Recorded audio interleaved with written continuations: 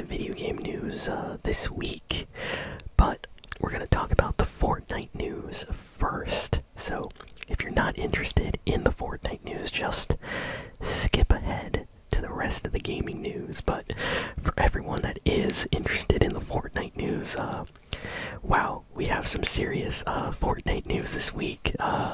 Seems like Fortnite is in a lot of drama and controversy right now after the most recent update, so let's talk about it. Okay, so first, let's start with some positive Fortnite news. A collab with the super world-famous Formula 1 racer Lewis Hamilton has been basically announced for Fortnite. So there's like a Fortnite Lewis Hamilton collab that is happening. So if you don't know who Lewis Hamilton is, huge, absolutely huge fan base worldwide.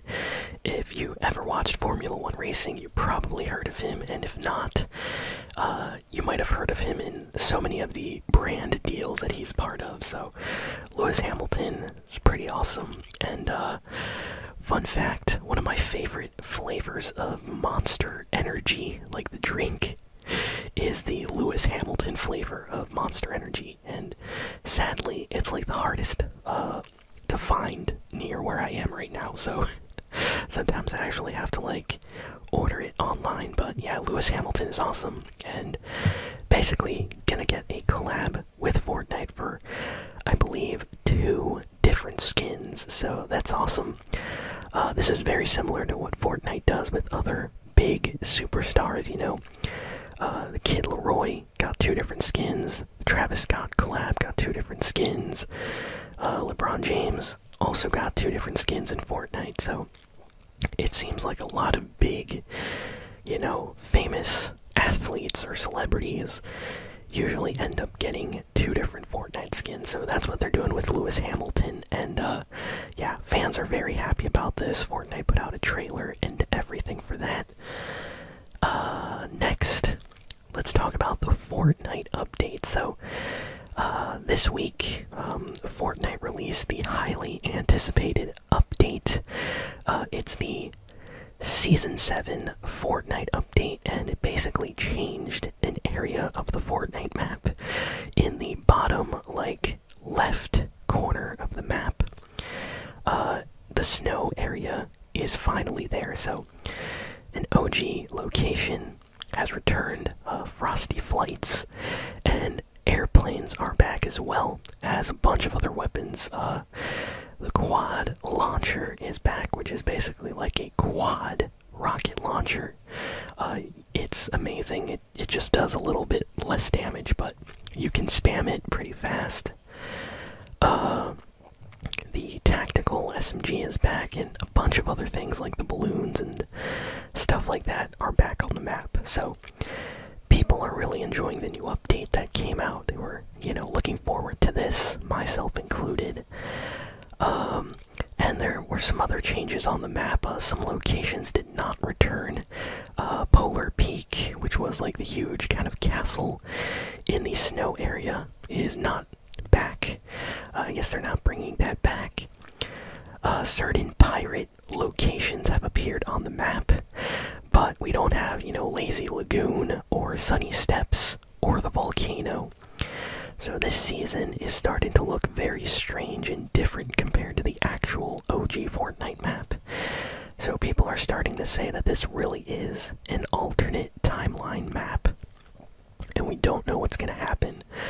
So it's interesting, but so far people are enjoying the update. But there is a feature that got put into the game after the new Fortnite update, and a lot of people are not happy about this. So let's go. Here's all the news. Here's everything updated to literally today when I'm uploading this. So if any other news comes out, this is what we know. So it's no secret that Fortnite has been sued in the last year, and 2 years, and 3 years. A lot of companies, a lot of like parent groups and things have sued Fortnite. The recent lawsuit that Fortnite had was because they did not have a way to refund accidental credit card purchases from the item shop. Previously, there was nothing. Then they added like a 3-chance system where you can return an item 3 times, and after that was up, you couldn't return things anymore. Well, apparently, for underage people, that is absolutely illegal, and Fortnite was not allowed to actually put that in the game. So they got sued by a organization that looks over, consumer rights, and yeah, Fortnite had to pay out a huge amount of money.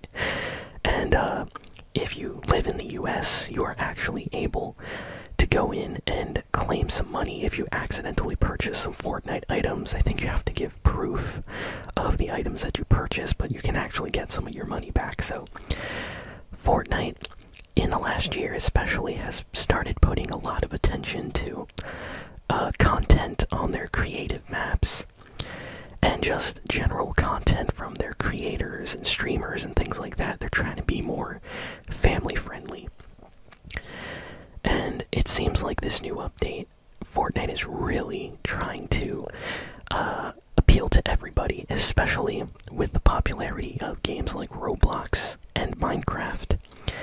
It seems like Fortnite is really trying to push creative, and they're trying to make safe, creative experiences for all ages that don't involve, maybe violent themes or scary themes, something that might scare somebody that's very, very young.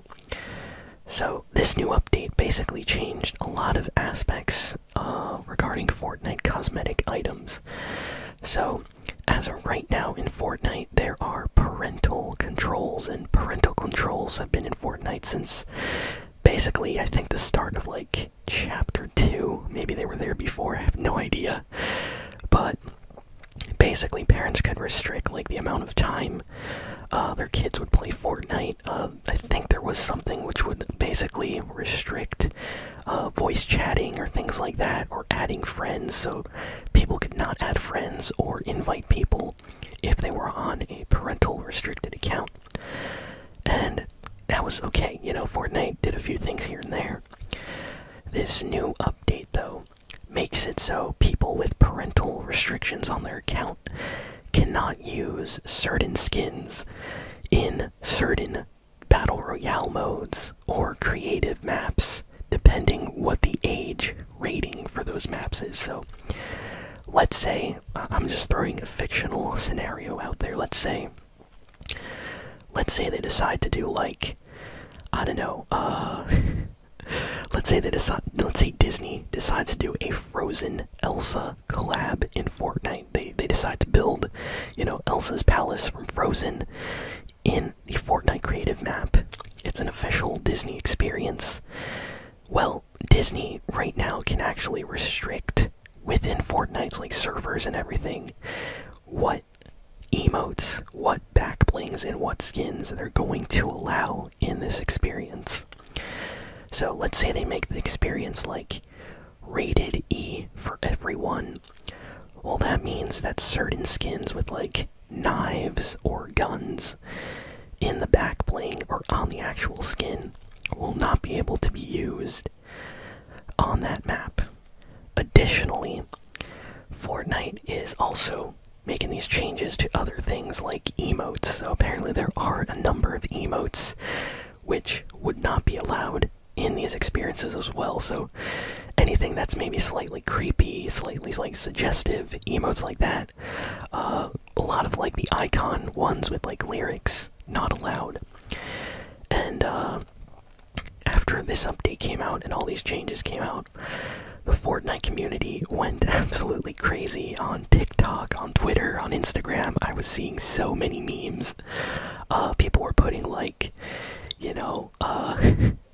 just like really like funny music and sound effects over like Fortnite emotes or memes just about the whole situation. So people were straight up trolling Epic Games about this, and let's just say the Fortnite community was not happy. And apparently, like 3 hours after the update came out, Epic out like a statement, and then a bunch of other creators came out with like additional info. And honestly, the way Fortnite updated this information for everyone was I want to say they did a pretty good job. Like, they clarified a lot of things. So basically, what they said is all Fortnite skins will always like be playable in Battle Royale. So like, no matter what skin you buy, you know, Michael Myers or Chun-Li or anything like that, Travis Scott, you'll always be able to use those skins, you know, in Battle Royale, in Team Rumble, in Zero Build, in Ranked. All those skins will still be allowed. They're not taking the skins out of your locker. You're still going to be able to play those skins in the main version of Fortnite, so there's no problem there. Basically, if you wear a skin that has, you know, guns or knives or ammo on it, they might restrict those skins on certain creative maps that have been set to a E for everyone age rating. And that's gonna be like 10%, lower than 10%. Some people said like 5 or 7% of the creative maps are like E for everyone. So basically, unless you play a lot of creative, you're never really gonna have a problem with this. It seems like every Fortnite mode is gonna be exactly the same as it always was. So that's very, very nice to know. But here's where it gets kind of better. Fortnite also said that if by accident you wear a skin that's maybe banned or restricted on a creative map that's E for everyone, you will become a default skin. So you won't have an actual skin in that game, you'll just be a default. But they said that in the next year, so in the next few months, they are going to be going into the Fortnite locker for every single one of these skins, and they're going to be editing them. So if you wear, let me get an example. Let's see. Let's say you want to wear the John Wick back bling with the guns, the backpack, or the bag with like all the weapons in it.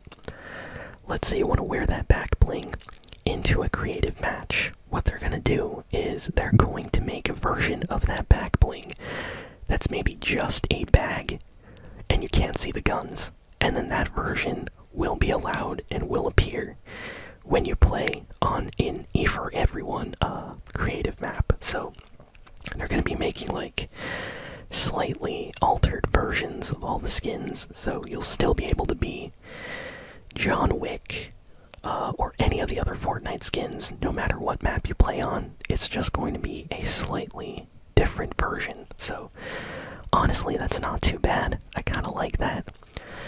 And it seemed like after they said all this, the Fortnite community kind of calmed down after this. So right now, so far from what I'm seeing, most people are kind of okay with it. But I'm curious, let me know in the comments what you think about all of this Fortnite news. Do you think Epic Games is okay with trying to make, you know, their game a little bit safer and appeal to more people? Because personally, I think it's good. You know, Fortnite wants to become a game that everybody can play.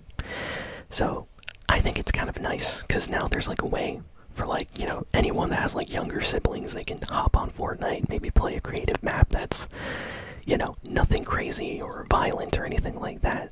So, and after all of this news, we got a rumor, and a lot of people are saying that this rumor is the reason why Fortnite made the changes. So there is a big rumor circulating that next season, the season we get after this OG one, Fortnite is going to do a huge collab with Lego.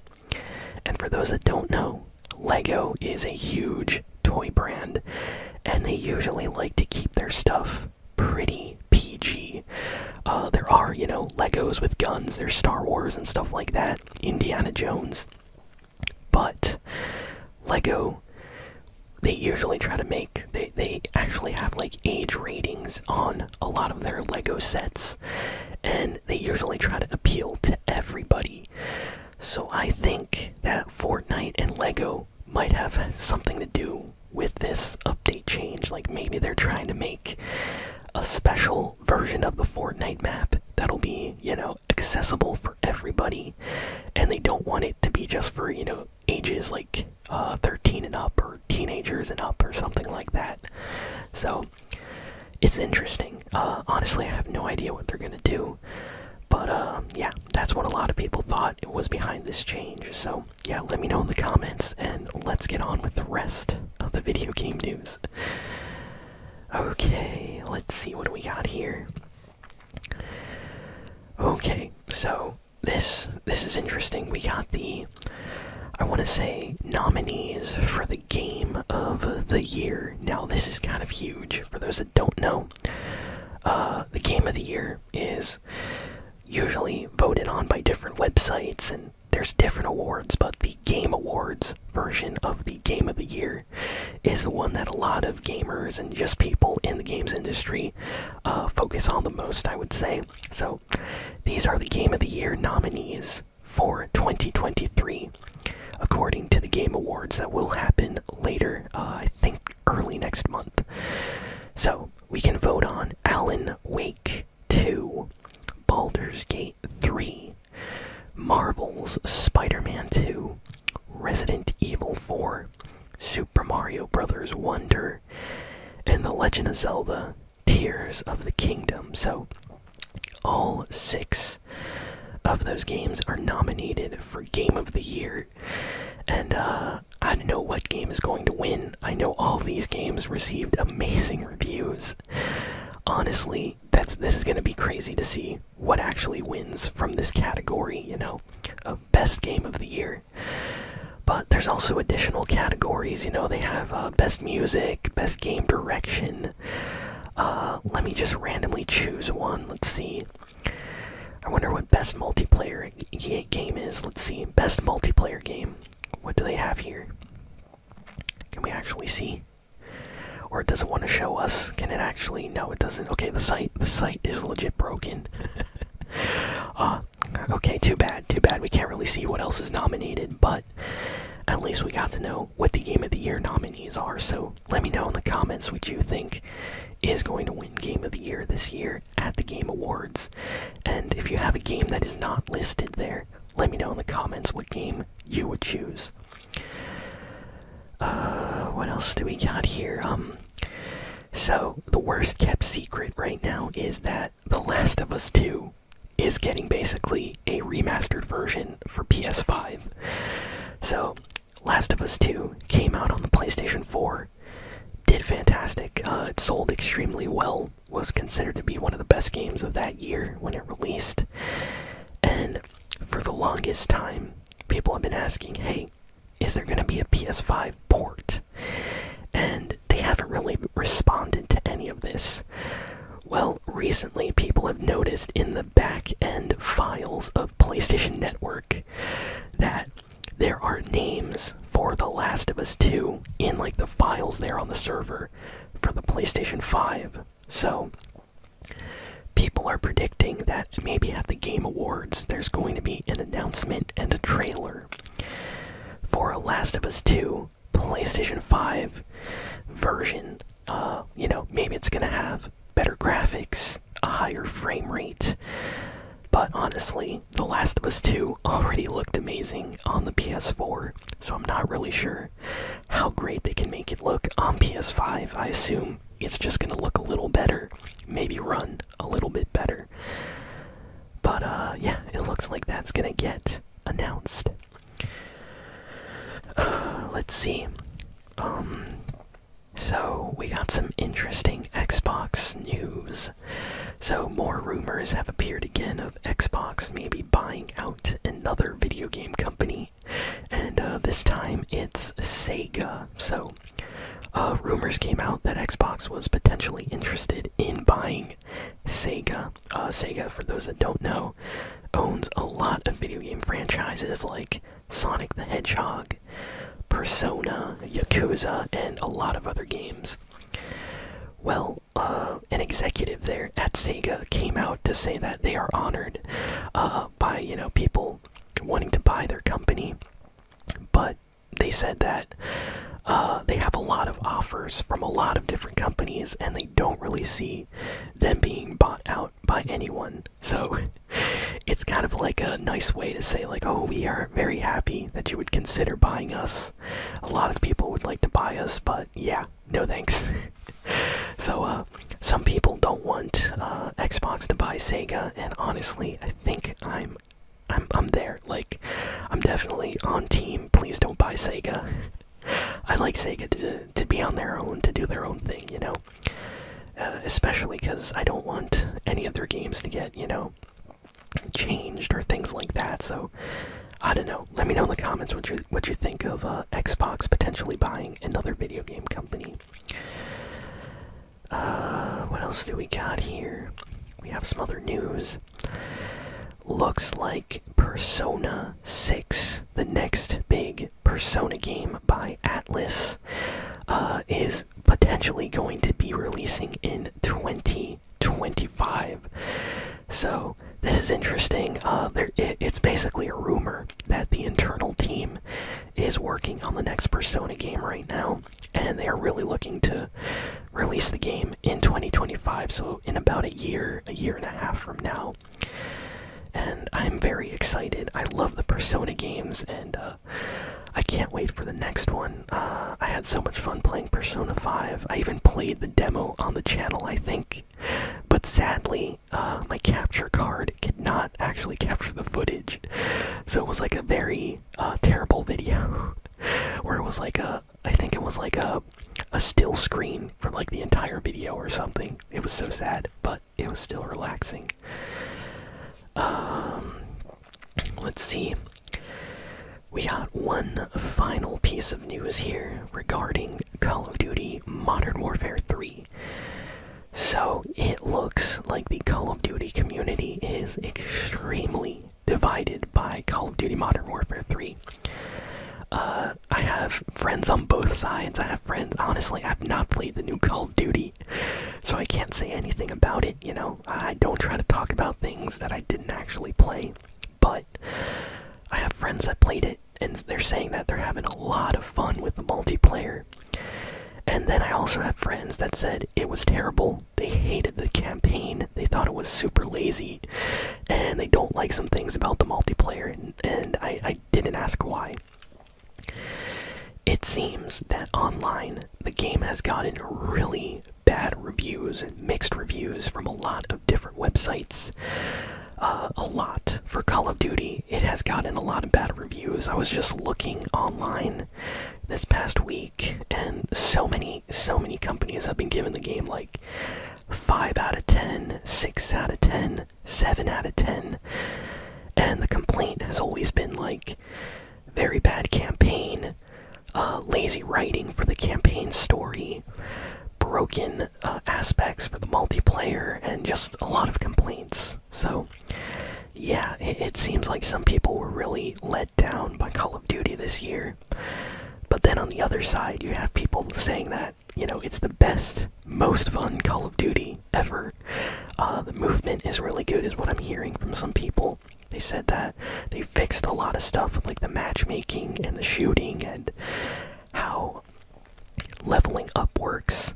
And apparently some of the maps are really, really fun. So honestly, I don't know who to believe, but I think it's best to always, you know, play the game and then decide for yourself instead of listening always to, you know, reviews or things like that. But I wonder what Activision thinks right now, because usually Call of Duty has only positive things said about it every year when it comes out. So this year is kind of different, so I wonder if this is going to cause maybe some changes there in how they approach the next game for the next year.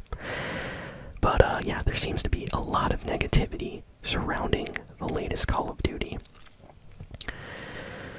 And that's pretty much it for the video game news this week. Thank you all for listening, for watching. Please be sure to like, comment, share, and subscribe, and I'll see you all next time. So long.